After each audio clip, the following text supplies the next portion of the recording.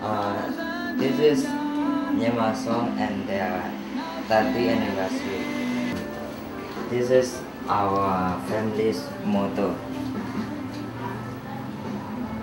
This is our prayer for every day.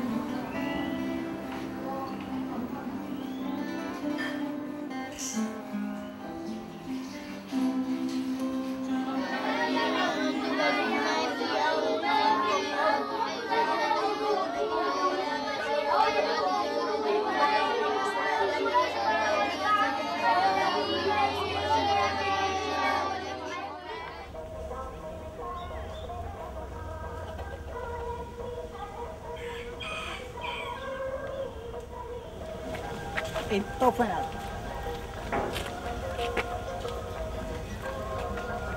Saya rumah sikit kotor. Tapat. Saya anak banyak main-main lah. Tapat. Saya itu rumah lah. Saya bini saya anak 2 orang saja, duduk saja. Saya 1 bulan 200. Lagi saya terap. Kaya lah kamu sudah tahu. Saya miskin lah. Miskin saja saya cari barang. Kota saya juga jual lah. Itu pun saya barang beli jual. Saya buka itu buka punya ada itu sudah buka saya jual. Ini berjaga. Okay. Betul. Ini orang buang punya, you ambil. Ambil saya jual makan lah. Bulan-bulan dapat berapa? Saya bulan 500 ada 300 ada.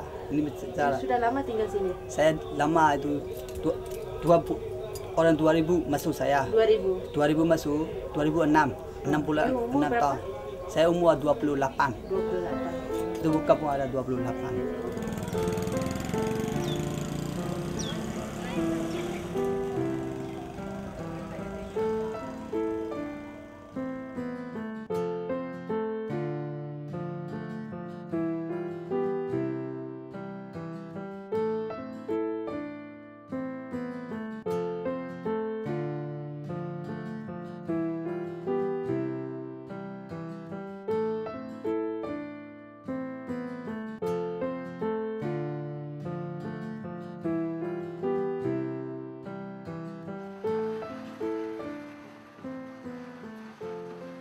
I work here once a week.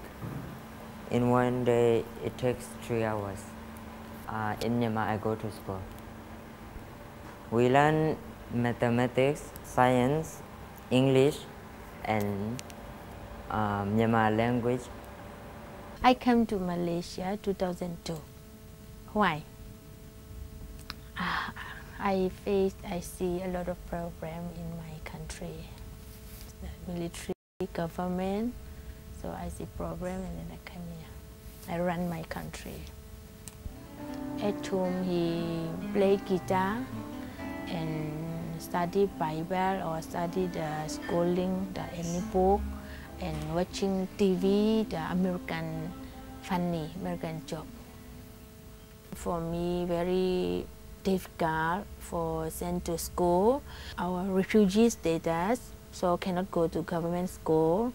Then another thing is can join the other homeschool or the tuition language, but for me very expensive. No and my family, so cannot send. Yes. Now he skipped school about 1.5 years. So he also want to go to school because he needs education. I love school very much because I have a lot of friends there. In Myanmar, a lot of children don't went to school, but I do. I went to school. Sometimes I feel lonely, but most of the time, I know that I'm with Jesus. Sorry.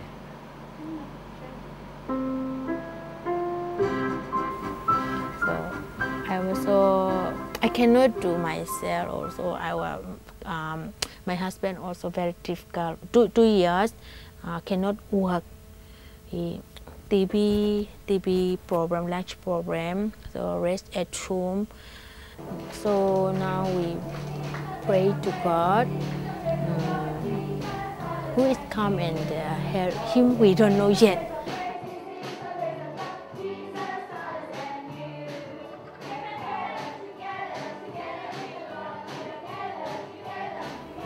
Lord Jesus, thank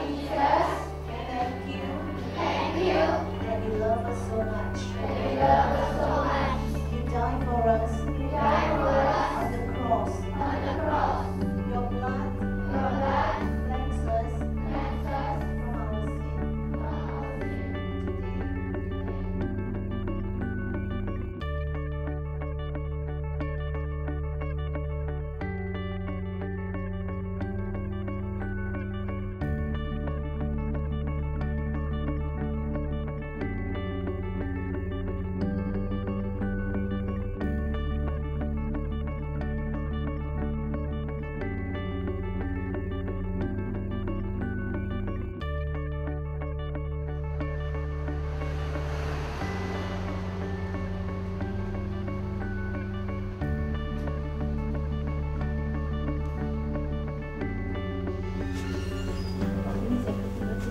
Saya pun itu saya punya.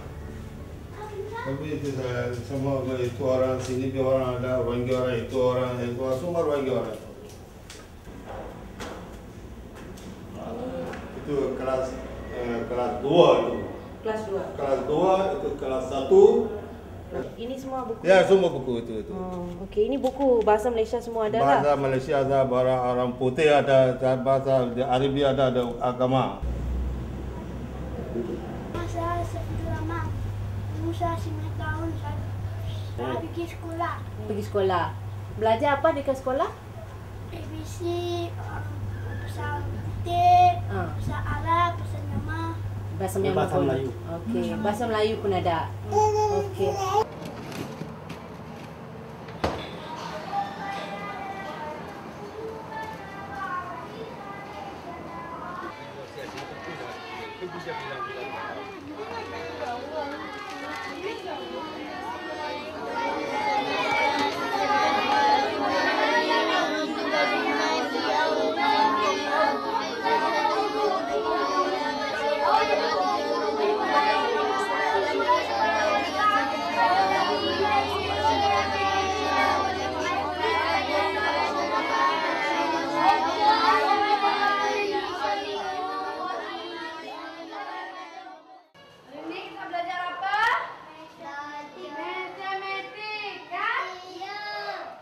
Listen, cat Peter jump, say. Sebenarnya kita sangat mengharapkan kalau kerajaan Malaysia itu maulah membantu bagi kita refugee untuk boleh buat pendidikan di sini kan, boleh sambung pendidikan. Pencarian sikit dekat Pasar Borong. Kalau ada pun 30, kalau tak RM15. Kami bayar rumah mahal 300. Itulah, makan lagi. Di sekolah, di kampung kita cari uang tak boleh. Anak-anak sekolah tak boleh, pasal sekolah dah dibakar lah dan sebagainya kan. Jadi nak balik kampung pun sekarang susah. Sebagian dia memang tak sanggup fikir daripada anaknya tak ada sekolah kan. Lebih baik dia balik kampung dekat sana walaupun menegangkan, cemaskan hati mereka. Yang namun anak-anak mesti sekolah. Itulah.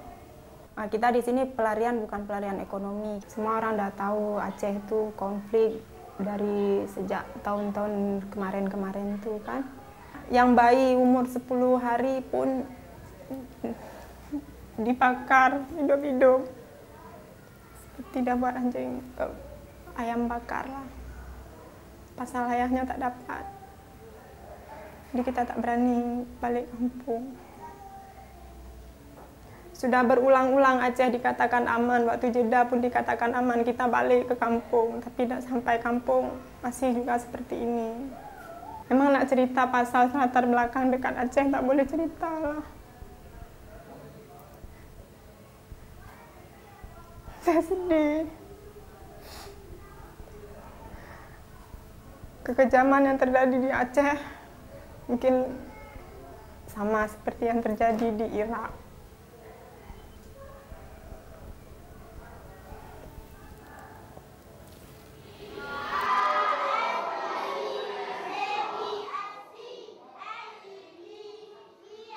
For some time, the students were arrested when we were going to the school. they will report to like the police or rela, and will take operation like that. So sometimes we tell them, the children not to read the lesson very loud because our neighbor will know and will complain. 2 weeks ago, operation took place in around this place. So fortunately, we get information from our friends. So we do not allow the children to go out. So they have wait till the operation finish. So.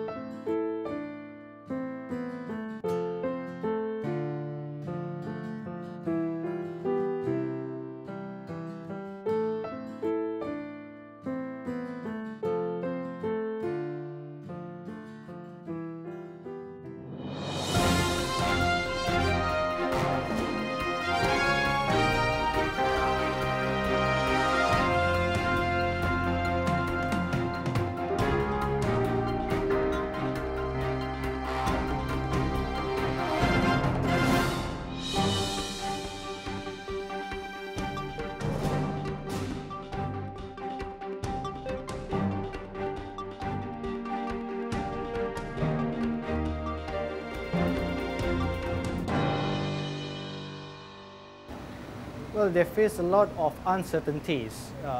Among others, I think the main concern would be the possibility of being arrested by either the immigration officers or the police officers or even the rela officers.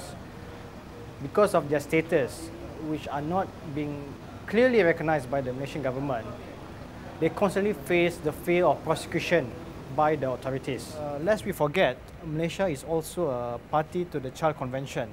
Under the Child Convention, or Conventions on the Right of the Child, Article 22 in particular says that every state members must give protection to refugee children and asylum-seeking children. In Malaysia, we have ratified the convention and we have withdrawn our reservation in relation to Article 22 of the Child Convention. So, as far as the international community is concerned, Malaysia has made a declaration, an announcement that they will look into the plights of refugee children. They will give protection to refugee children. They will give assistance to refugee children. But in reality, again, I mean, this is where we do not see any concrete action or measures being taken by the government. It's high time for the government to walk the talk. In Myanmar, about 5 o'clock, I have to spend, 5 hours I have to spend in school. And after that, we have sports. I mean, on our own. So we play football. After that, take bath and we memorize or study on our school books. And after that, we sleep at 9 o'clock. Importance of education is very well established, and it is more so important for the refugee children because children will not have a future or hope if they grow up to be people who are illiterate. Being literate actually gives them ability to understand information and to have the understanding to be able to make better decisions. And of course, it gives them education empower people because when you understand and when you can comprehend, it gives you the confidence and self-esteem as a people group.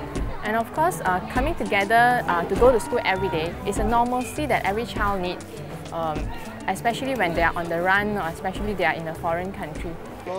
You are afraid of them! You fellas are good! Say with passion now. Say you fellas are good!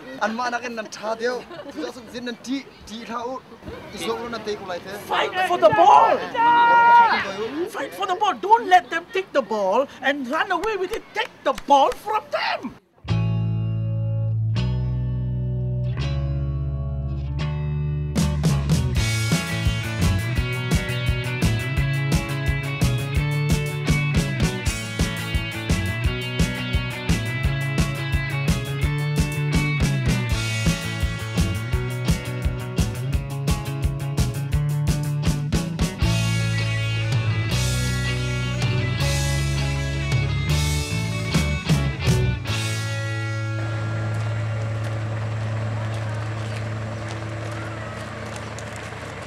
During my visit to Sabah, I only saw one learning center, which I thought very, very dynamic, though it has its own problems, but on the whole, it's a very, very proactive kind of learning center because for one, it doesn't give any demarcation whether a document or not.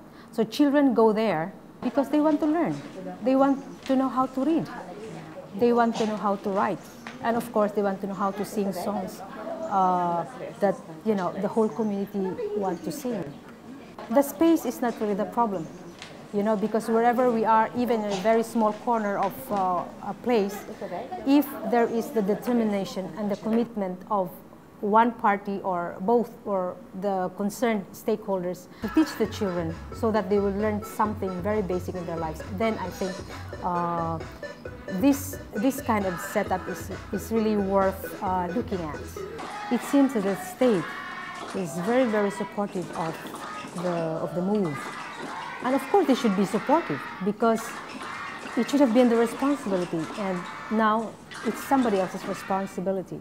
So in a way, this group is helping the government, helping the state to come up with a more or less an organized, you know, a structure or a model that could be that other states or other parts of Malaysia could pattern and could develop as well.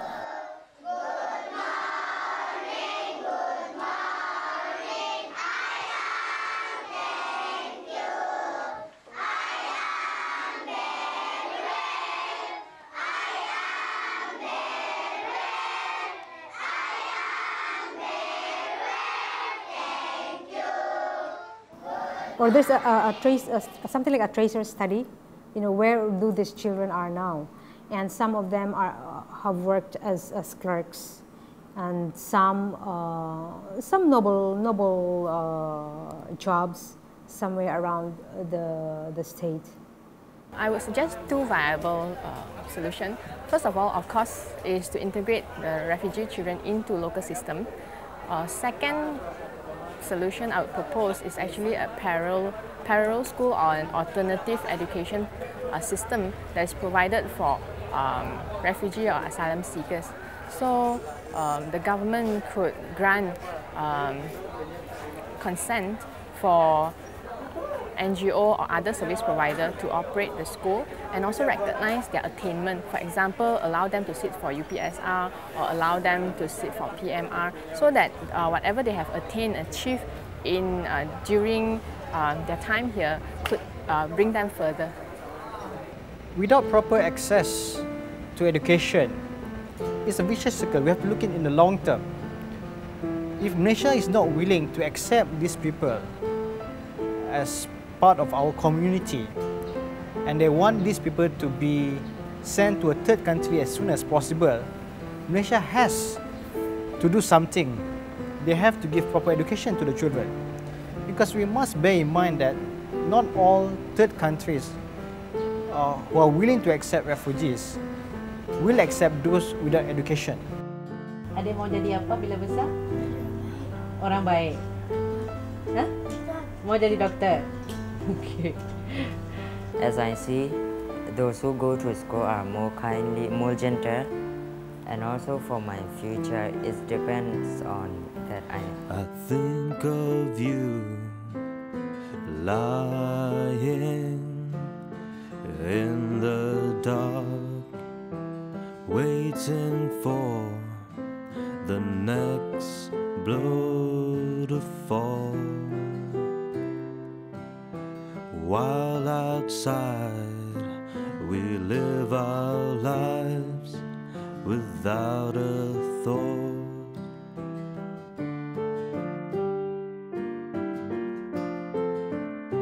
No more of this as the bright light turns to grey. No more of this, and another one slips away.